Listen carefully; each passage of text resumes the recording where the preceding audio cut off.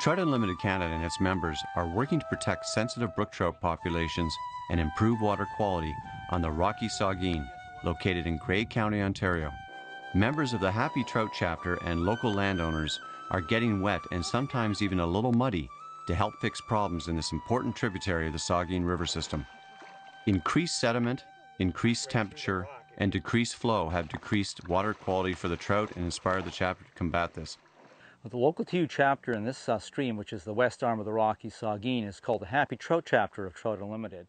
The reason that they're here is that we've got a bunch of people here, mostly landowners, who are concerned about the quality of their water and the quality of the cold water streams that flow into the Rocky Saugeen. They want to make this stream one of the healthiest streams that flows into the Rocky to help the water temperatures and improve the fishery for trout and for people as well. People are making a difference here by helping to cool this stream down.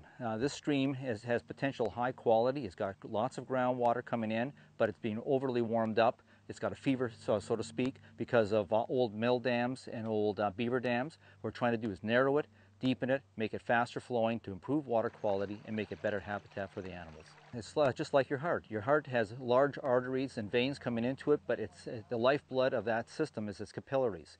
And in any watershed, it's the headwaters that is the lifeblood of the system. We're trying to bring that cold lifeblood from the headwaters right down to the main stem of the main rivers to make sure the overall watershed is healthy.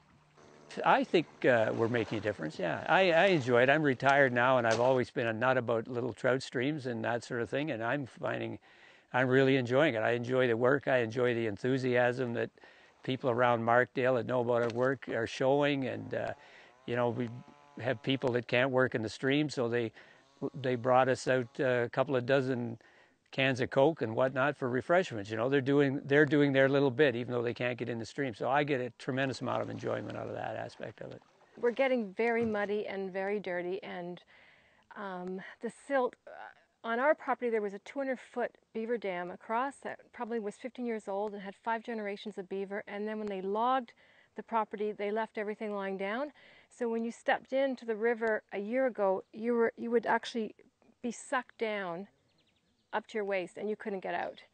And now it's gravel bottom and you can swim in it. You can drink it. It's absolutely glorious. So it's really rewarding. It's fun. It's kind of addictive. When we moved up here and we thought, okay, what are our options? We're going to move to Markdale. And everybody said, what's in Markdale? And we said, well, we like the rural feel of it, and we thought we'd be kind of hanging out with rural people. And then we get involved in this, and we're in the river with teachers and stockbrokers and fly fishermen and all kinds of people. So it's all people that up here it's a little bit different because you don't socialize just to socialize, you socialize to make a difference. Today was a good day. Today we were streamlining the Rocky Saugeen on the west branch, removing debris and really rolling ahead and getting rid of the silt and getting dirty and loving every minute of it. So a lot of people came out today. It was awesome. I think it gives you a sense of community, gives you a local focus for helping improve our environment, and you can come out and do some good work. And the fishing tips are not bad too.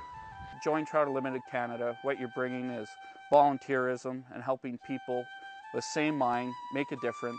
And if you can't come out, financial contributions, stay within your community and help the local chapter complete projects like this.